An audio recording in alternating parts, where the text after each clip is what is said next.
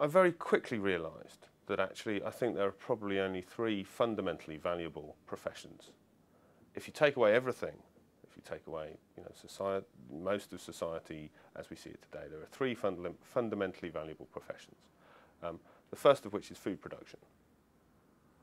The second of which is teaching, to enable, if you like, to continue food production, but also to learn about the world. And the third is medicine.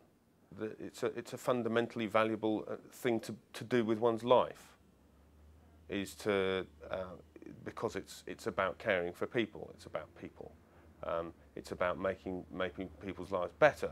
And not only, I'm very lucky because not only do I help improve care of patients, also I help to improve the lives of the doctors and the nurses, because by understanding what goes wrong for them and looking at ways in which we can solve those problems.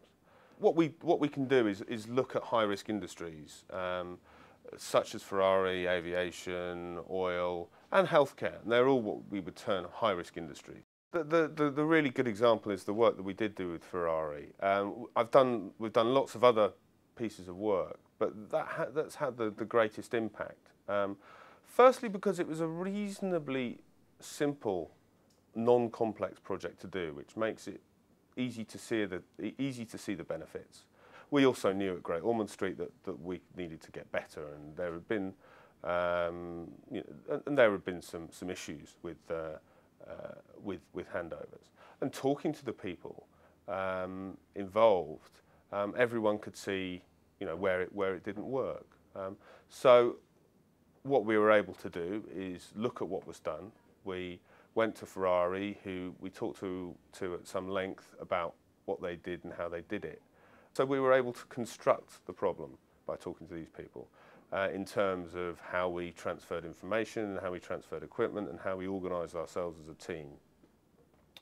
And then translate the practices that aviation and motor racing pit stops use to reduce errors where possible. And we were able to put that in Great Ormond Street and measure the reduction in errors that happened. At the end of this process, people said, not, oh, this is great, we'll just do it like this now. They said, this is great and we can make it better. And the difference there is that we'd gone from a situation where people accepted, where the doctors and nurses accepted a deficient process as acceptable and normal, to a position where they were now saying, we can look at this more and we can get better at what we do and we can always get better. And that's actually the key. The Ferrari, they're number one because they continually get better. And that's what we were able to do, actually, by doing this, by making people sit up and think, oh, okay, this is something that we can all do. This is something that we can think about and we can continually get better.